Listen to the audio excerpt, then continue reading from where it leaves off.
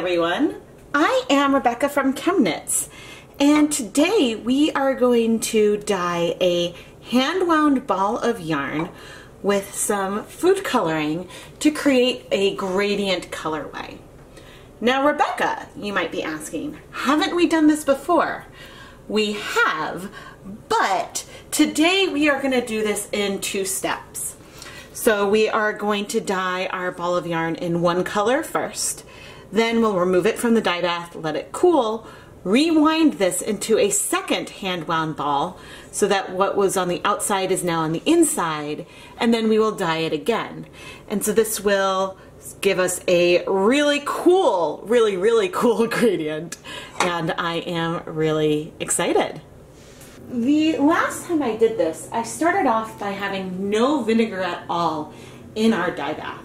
And this allowed some of the color to penetrate all the way to the center of our ball of yarn. Today, I'm going to start by adding 1 tablespoon of vinegar to 8 cups of water. A little over 1. And this is the proportion that we are going to use to heat up in our dye bath.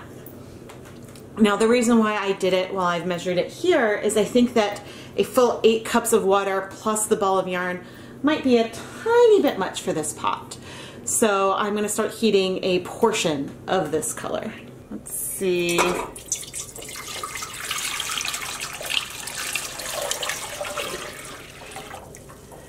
Okay, I couldn't remember how far. Alright, so I've just added our 8 cups of water with the 1 tablespoon of vinegar, and hopefully this won't displace too much of the volume and we'll be able to add it in just fine. It might be close, so I might have to pour some of this off. And with the first step, I will be adding this ball of yarn dry to our dye bath. The 2 colors we are going to use today are Wilton's Royal Blue and Wilton's Kelly Green. And I have added a 1/4 teaspoon of each food coloring into 1/2 cup of water. The Royal Blue has blue number 1 with a little red number 3. So we might see a tiny bit of purple on one end. And the Kelly Green is made of yellow number 5 and blue number 1. Both of these colors break, but break pretty subtly. So I think that we will get some really cool yarn when we use them together. Okay, our dye pot is at a boil, and I have not completely mixed my royal blue dye, but the hot does help, the rest of it dissolves, so stirring that up, last few drips, and now we are going to start submerging our ball of yarn.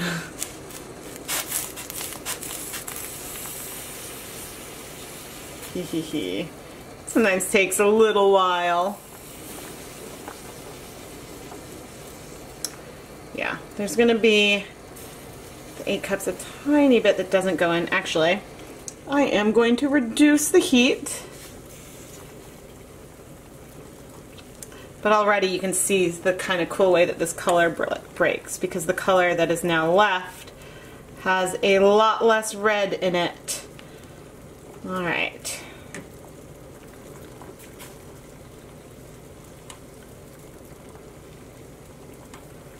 Oh, fun. Actually, we see a lot more purple than we normally do. Just because, I mean, again, this with surface area, the red number 3s strike really quickly. Alright, now if you wanted more even color around the outside, you could have more water and use a bigger pot, but based on the, I guess, the diameter of these hand-wound balls of yarn, even my larger pots would have a hard time fitting all this in. But I am going to reduce the heat even more so we stop some of that bubbles, and I am going to let this sit for, let's say, 5 minutes, and then we will come and take a peek at the colors that are left. But just so you can see, right now we've got a lot of really bright blue. Woohoo! And we've got some of that fun purple on the outside. Okay, We'll let this sit. I'll come back in 5 minutes. A lot of color has absorbed to the yarn, but there is also a lot less left because we only started with 1 tablespoon of vinegar in the pot. And since we have the yarn in a ball form, that acts as a physical barrier to the dye getting around. So I'm now going to add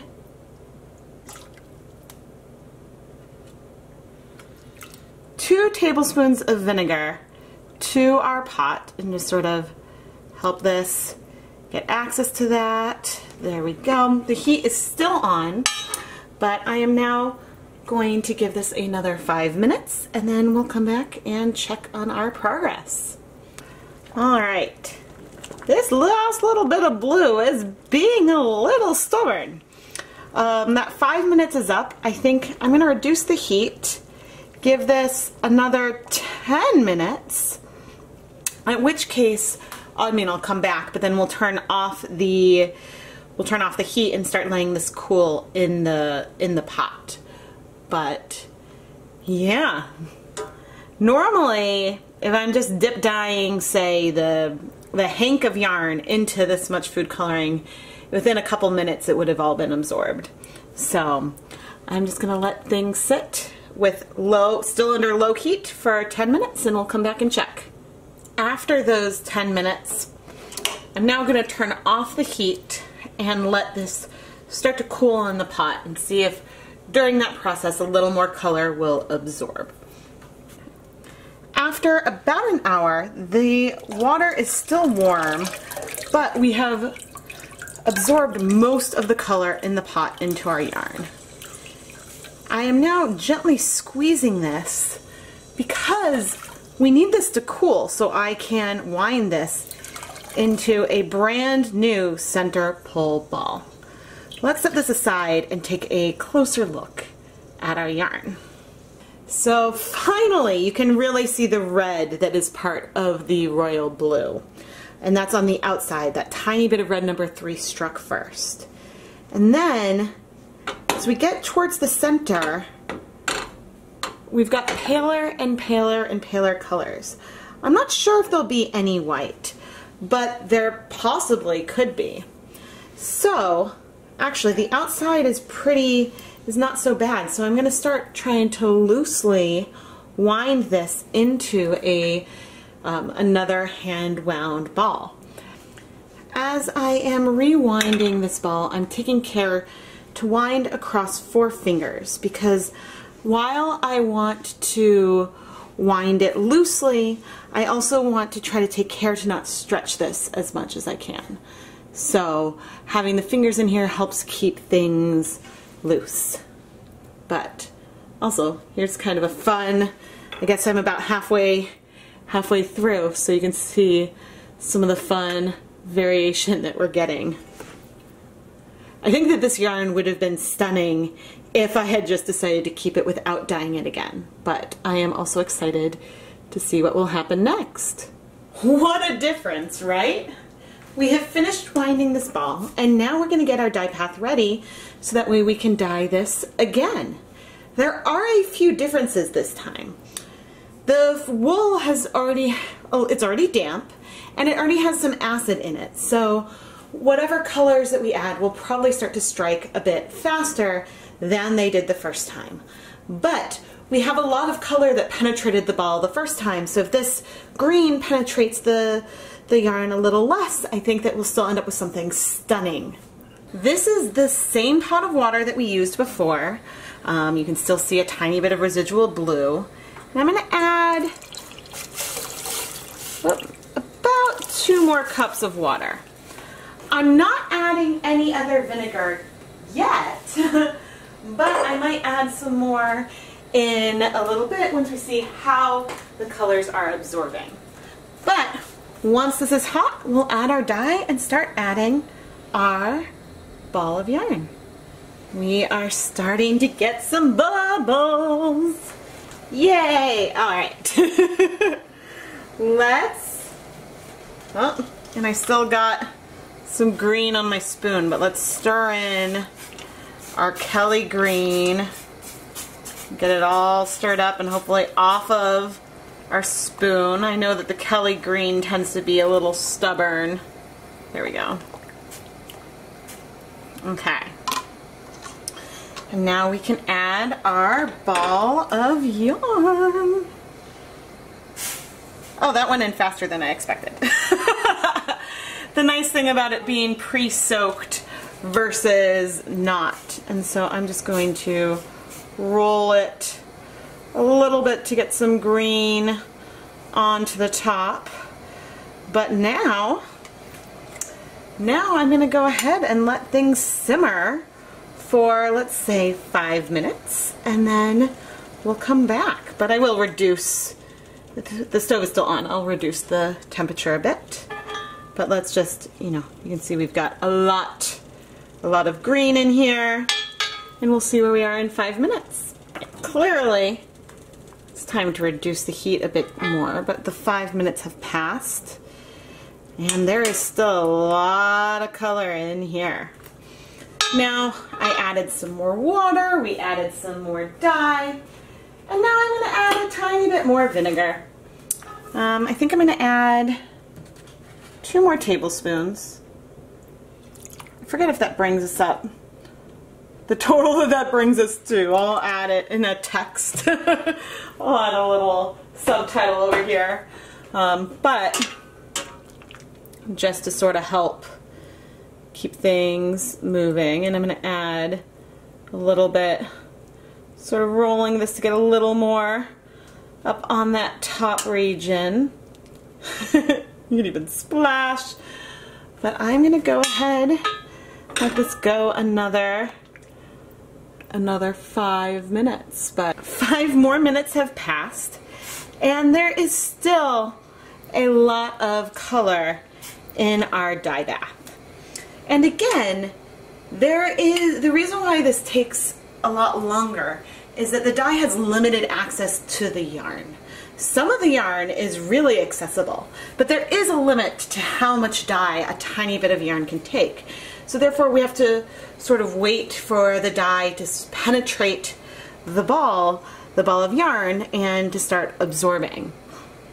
So what I'm doing right now is I'm cranking up the heat a tiny bit. Well, I'm cranking up the heat a lot because I'm waiting to get some more bubbles in the Dyebath again, which you can see are starting to come up. And then, well, I'll wait for that to happen, but you can see that the color on the bottom is a lot darker than the spot on top that is more exposed. Woohoo! Yeah, so we're starting to see some bubbling. I just thought it would be nice to give it a tiny bit more heat. And now I've turned off the heat completely. And so I will come back and check in 15 minutes, but I am expecting that we will see that the water has cleared more than it has already. After 15 minutes, there is still an awfully lot of green in here. I mean, you can see the bottom of the pot, which means that it is clearing somewhat. But we are going to continue to let this sit in the pot. The water is still very, very warm, and we'll let it sit a couple hours if necessary, and I will show you what the Dyebath looks like when we are ready to remove our ball of yarn from the pot.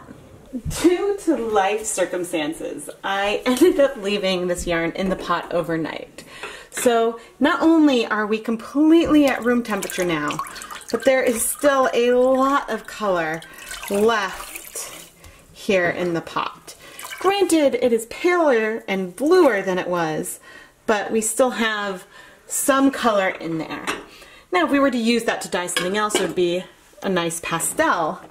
And you don't want to get anything as deep as this green here, but ooh, we have a spot on the bottom too. But let's peek in. Interesting. So if I look in towards the center, you can see that we've got a lot of those blues look like what we had before. So I think that the green just did not penetrate very far at all.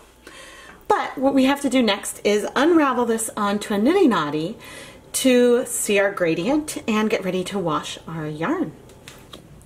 I just finished winding this yarn onto my niddy noddy, and wow, It is even better than I had hoped.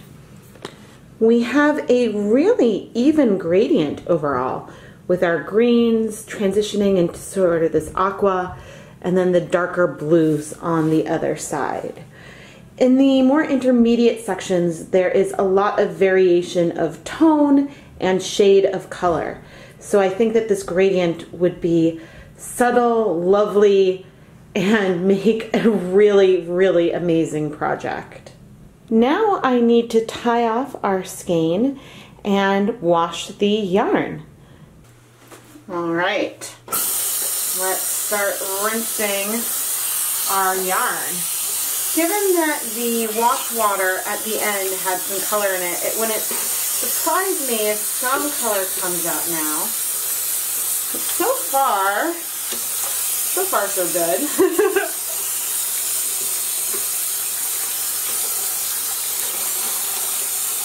There's a hint of like color, but most of this color is solidly, and by most I mean basically all of the color is solidly in the yarn.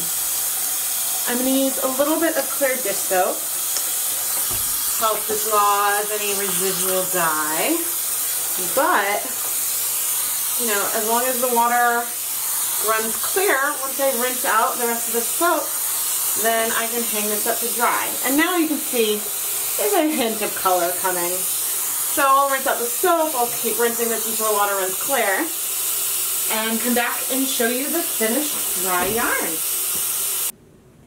The finished dry yarn is unbelievable. These colors are vibrant, and we have this glorious transition from the bright royal blue all the way to the Kelly green. We even have some hints of purple from the little bit of red number 3 that is present in the royal blue.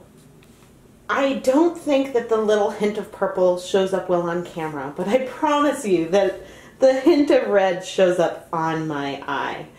But otherwise, this is not a colorway where you feel like you have a pastel. You've got rich, saturated colors throughout the entire skein. When I was finishing up this yarn and it did not absorb all of the green food coloring, I thought I was going to be a little disappointed and that the green penetration would be really shallow. Well, I am in love with this yarn, and I cannot wait to play around with this technique more in the future. I am Rebecca from ChemKnits, and if you enjoyed this video, please subscribe to the ChemKnits Tutorials YouTube channel. I release 1 or 2 new episodes of Dyepot Weekly every week and do multiple live streams every month. If you would like to support ChemKnits on a more personal level, check out the ChemKnits Patreon. You can find the link in the video description.